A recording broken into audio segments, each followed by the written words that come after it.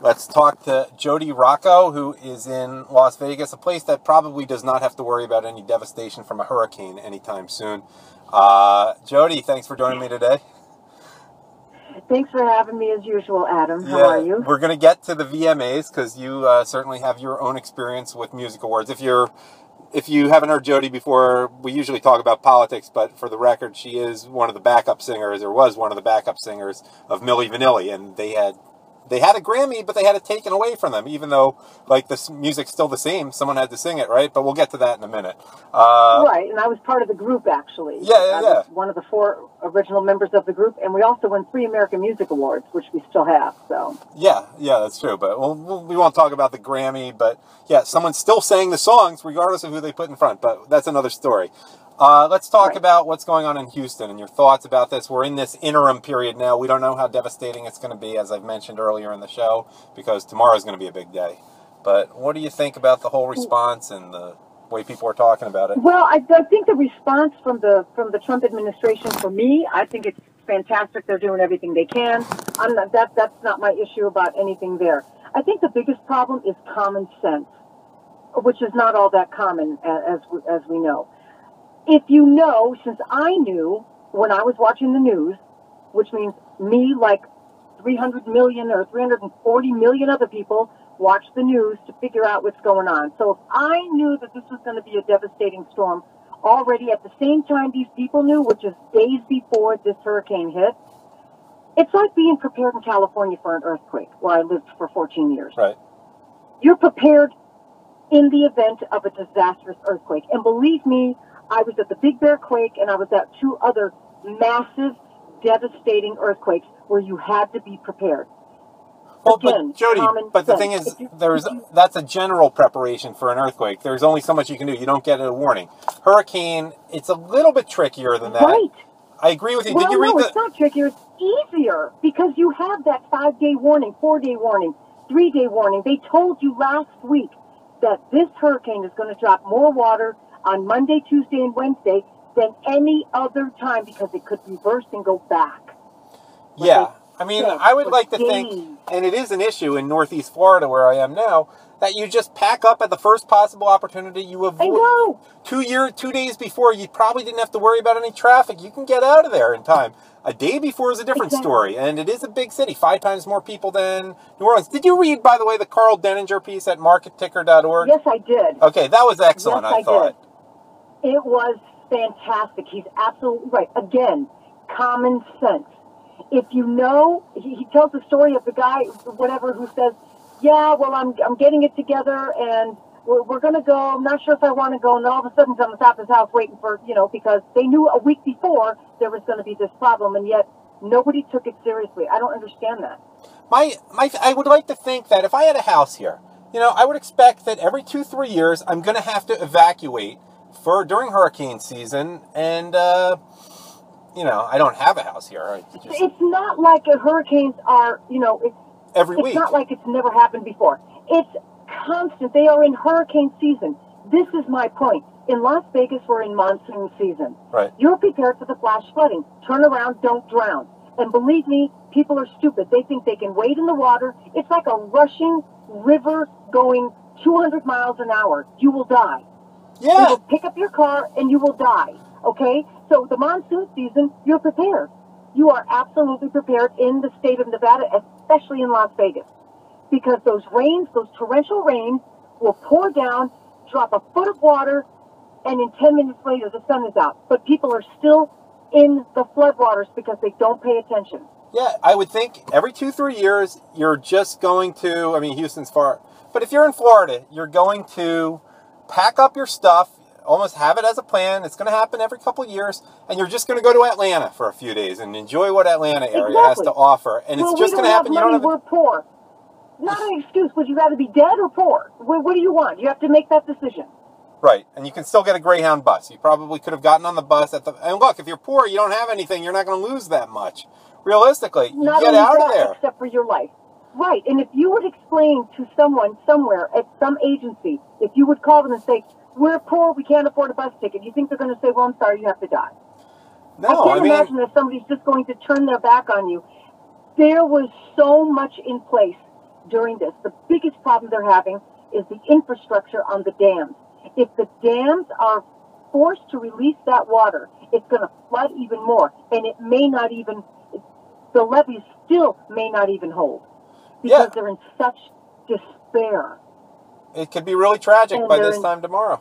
It could be. It could be very much so, yes. And the rain is supposed to continue until Thursday. And there's people that are still thinking that they can go on the top of their roofs on their house and they'll survive.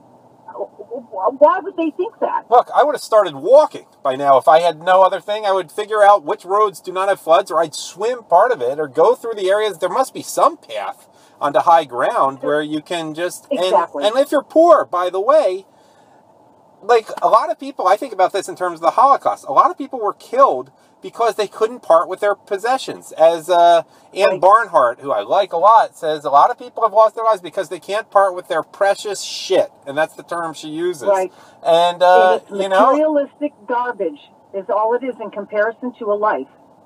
You can walk 20 miles in a day. I mean, you could get to somewhere. Okay, you're homeless if you're not going to freeze to death.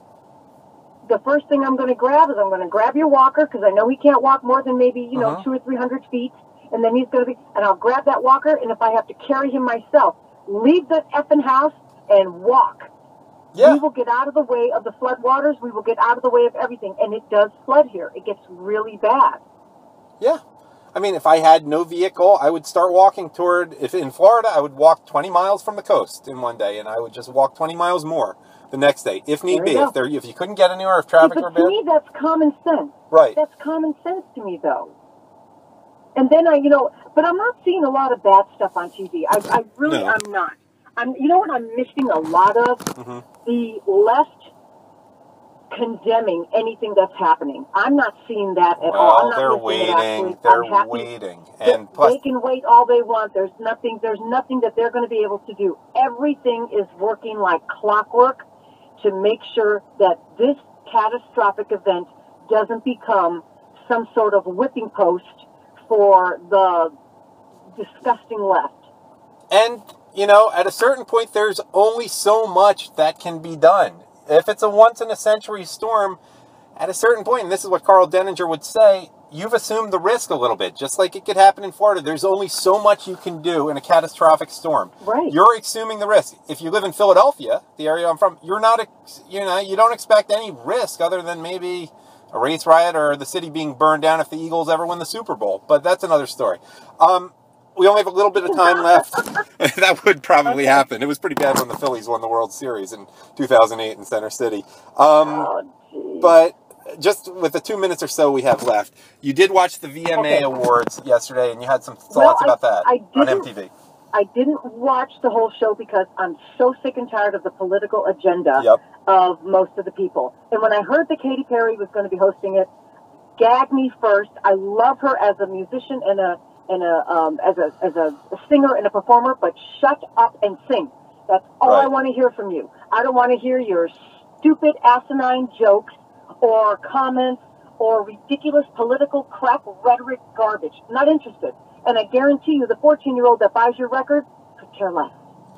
Yep, couldn't care less. So that's one of my pet peeves, when people say could care less when they mean couldn't care less. It's just a thing with me, Jodie. They couldn't care less. Yeah. Okay. So they're not interested. These 14-year-olds are probably looking at her going, what are you talking about? Just sing. You came out in a really cool costume, and now you're making political statements. Not interested. The best part for me of the night, there were two. Taylor Swift's new song, which I loved, and Pink. Pink, for me, was just phenomenal. Pink's a serious musician. All the other political... She doesn't get political, does she? She's all about music, right? She does, but she is very, very reserved when she's in a moment like this, because last night the Vanguard Award was about her. She wasn't about to give to anybody else, and that's smart. What was Lena Dunham's role, by the way? Was she a co-host with Katy Perry? I heard she was involved. I didn't see her name anywhere, to tell you the honest to God truth. I don't know. Must have been a mistweet. I never saw anything with her. I saw, like I said, the video, Taylor Swift's video, and she didn't show up because her and Katy Perry are having some sort of spat which I think is a stupid reason not to show up, but I think Taylor Swift is extremely talented. She reinvents herself every time she brings an album out. I thought the video was fantastic. The song is great, and it's just another notch in her lipstick case. Huh. She is moving forward. Love her. Real quick, did you win? Those two for me were great. Did you win any VMAs with Milli Vanilli? I'm trying to remember. I don't think VMAs were around at the time. They didn't exist in '89, which would have been the big year. And I saw something interesting. I watched your video. You know, people made a big deal about the interracial couple in Hello by Adele. But you had interracial couples in the Milli Vanilli video. I didn't realize that. I mean, like, that was 20 years before. You know, 25 years ago? If they can find something, they will. I mean, look at Berkeley. Look at all these college campuses. Look at all these morons who will find anything. Look, if you want to say something against me, take the stupid hood off your face, uncover your face, and show who you are. Be a person. Yeah. If you're going to diss me, let me see who you are. So that way, when I hit you, you'll know it's me doing it. No. They weren't saying anything bad about you. I'm just saying they made such a big deal about a matter-of-fact interracial couple being in the Adele video. And then I just realized you guys had done that 20 years before. I forget which one it was. At least in two different... Girl, I'm going to miss you. Yeah. Baby, don't forget my number. Most of the girls were white. Yeah. Always. Yep, and got to let you go, but I have to say it was cool. A week ago, I love listening to the Big 80s Countdown on Sirius FM, and it was 1989 was the year they did, and Milli Vanilli had two songs, like, I guess it would have been 28 years ago last week in the top 40. Girl, I'm going to miss you. And Blame It on the Rain. You know it's true. Well, no, Girl, you know it's true, and Blame It on the Rain didn't come out till the next year. No, in America it was definitely, I heard it. No, not Blame It on the Rain. It was Girl, I'm Gonna Miss You, and Baby, Don't Forget My Number, it was. I heard it. Baby, Don't Forget My Number, exactly. That's what it was. Right. All right, yeah, great. Blame It on the Rain came a little bit later. Yep, that's right. And so you guys were pretty big by late summer there, but you had two different songs on there. So that was cool. Probably only overlap for a week or two. But great having you on again, Jody. I'll talk to you soon. Thank you for having me on. See ya. All right, honey. Bye. Take care. All right, bye-bye.